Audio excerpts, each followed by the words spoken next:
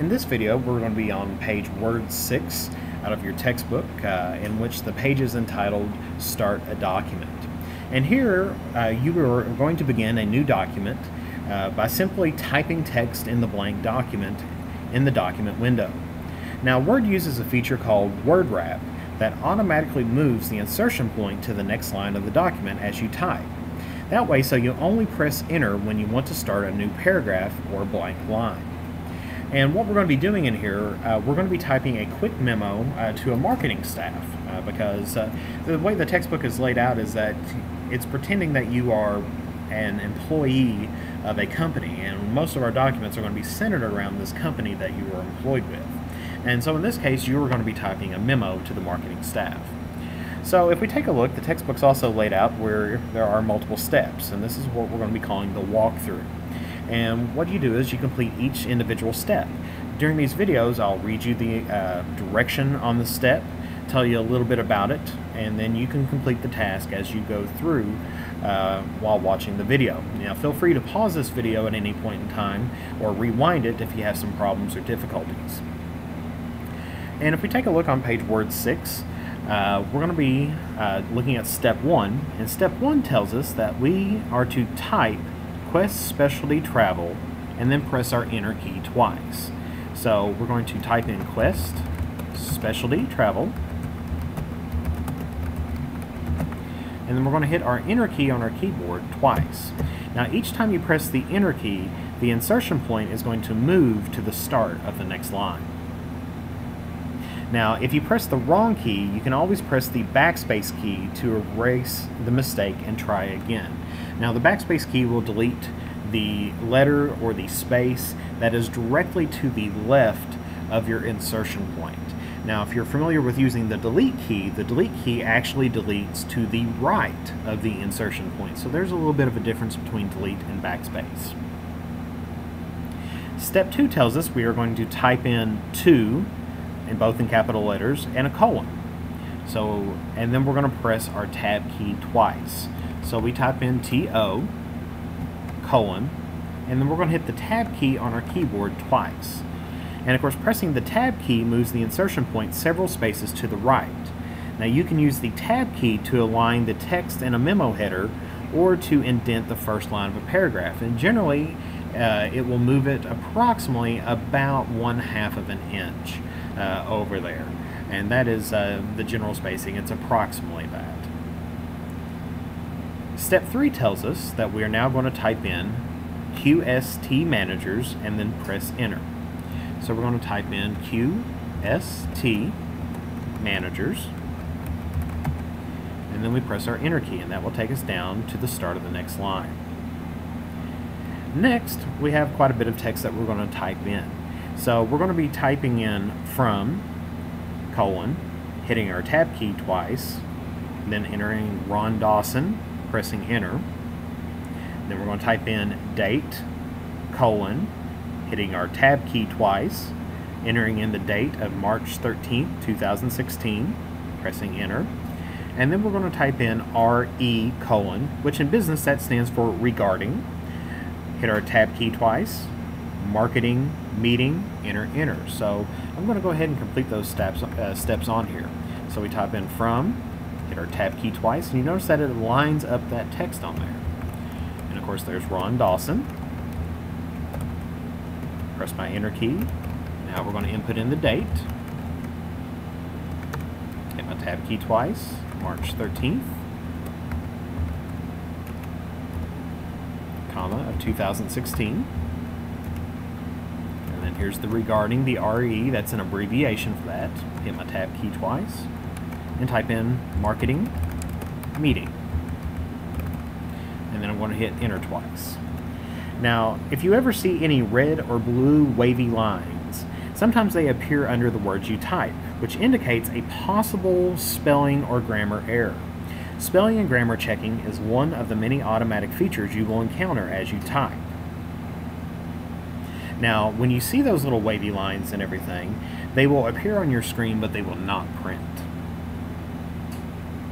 Step 5 reads that we're going to type The next marketing staff meeting will be held on the 17th of March at 2 p.m. in the conference room on the ground floor, and then we're going to press our space bar. So I'm going to go ahead and type this in, and notice as I type it on there that the insertion point, and that's the blinking line, is constantly flashing. That tells me where my next letter is going to appear. Of course, notice that I've misspelled marketing there, and that shows you an example of that red line there. Anytime you see a red line, you can always right-click on it, and it gives you suggestions. So in this case, we see that there's marketing, so I'm going to go ahead and make that correction as I type. And of course, we're going to continue on by typing in meeting will be held on the, and pay close attention to this, because as I type the 17th, watch what happens to the TH when I hit my space bar after that. And of course, you'll notice that, of course, as the insertion point moves automatically to the next line in the document, as it will here in a little bit, you'll notice that Word automatically changed 17th to where the TH is small on there. And of course, this is what we call autocorrect. And autocorrect automatically makes typographical adjustments and detects and adjusts typing errors, such as certain misspelled words like T-A-H-T for that, and also incorrect capitalization as you type, or to make things appear a little bit better, such as this, where it makes it what we call a superscript. I'm going to continue on typing here, and it says of March at 2 space P dot M dot in the conference room on the ground floor. And of course, notice it moved on to the next line automatically without me having to press enter. Of course, after I type in my period, I'm going to press my space bar.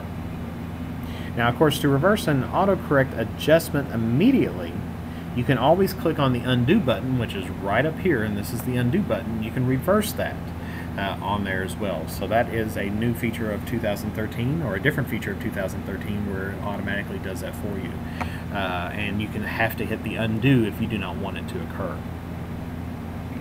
Next, on step 6, we're going to continue typing, and we're going to type heading the agenda will be the launch of our new Borino Explorer Trek, a rigorous 10-day tour of dense jungles, deep caverns, and remote villages of Borino's northern coast, scheduled for September 17th. So as I continue typing this, just kind of follow along and watch as the insertion point moves as I type. So I type the agenda will be the launch of our new Borino Explorer Trek, a rigorous 10-day tour of the dense jungles, deep caves, and remote villages of Borino's northern coast, scheduled for September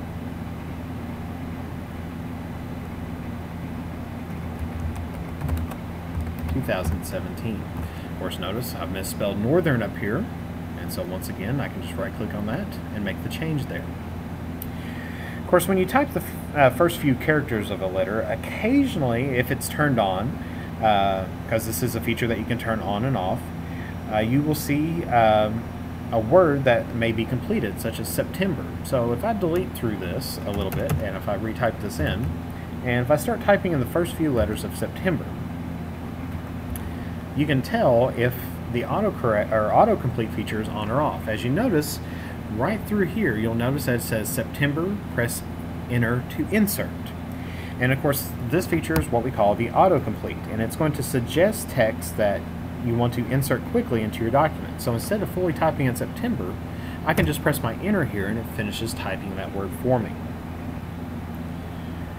Of course, you can ignore it if you want to and continue typing, or you can use it by just pressing your enter key. So once I finish off my sentence here, we'll be ready to move on to the next step.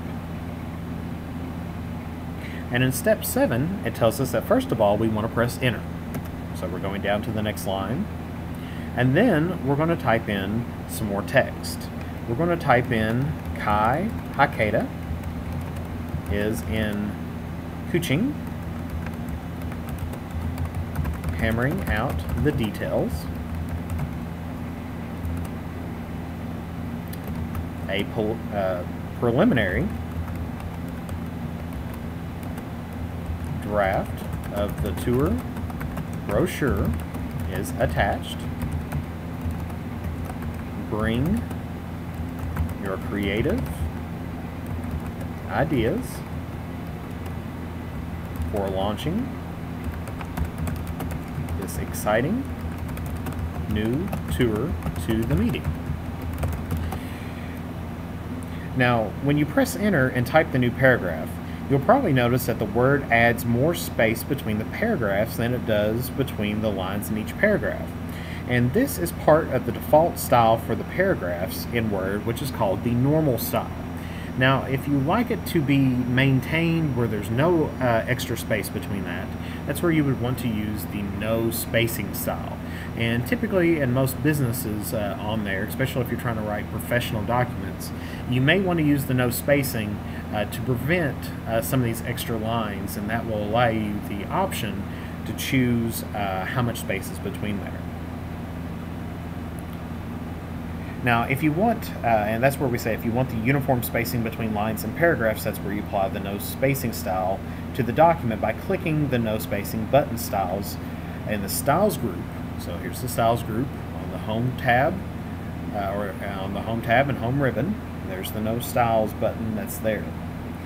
And that is before you begin to type. Now, if you want to change it afterwards, you're going to have to select the text and then click on no spacing.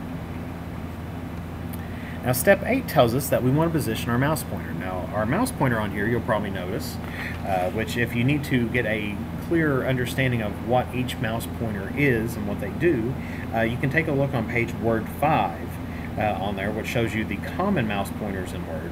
And this is what we call the I-beam pointer. And that's going to move the insertion point in a document to select text that's on there. And we're going to position this pointer after 4, but before the space in the last sentence of the first paragraph. So here we have up here, and notice where it says scheduled for on there. We're going to click on this, and instead of 4, we're placing it just before the space.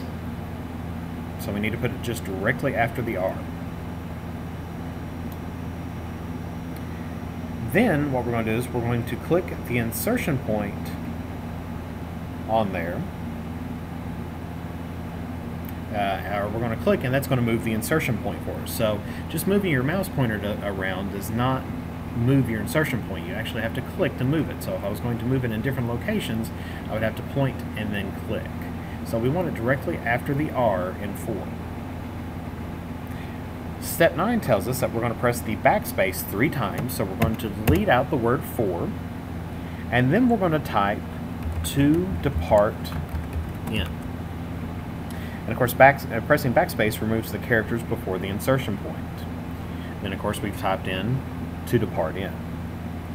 On step 10, it tells us that we're going to move the insertion point before staff in the first sentence. So we're going to move our insertion point right up here before the word staff. And then it tells us we're going to press the delete 6 times. So here's 1, 2, 3, 4, 5, 6.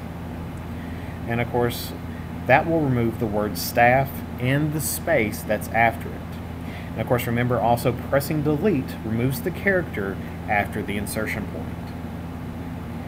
And that concludes the information that we're going to have for video 2 about the information that's over pages Word 6 and Word 7.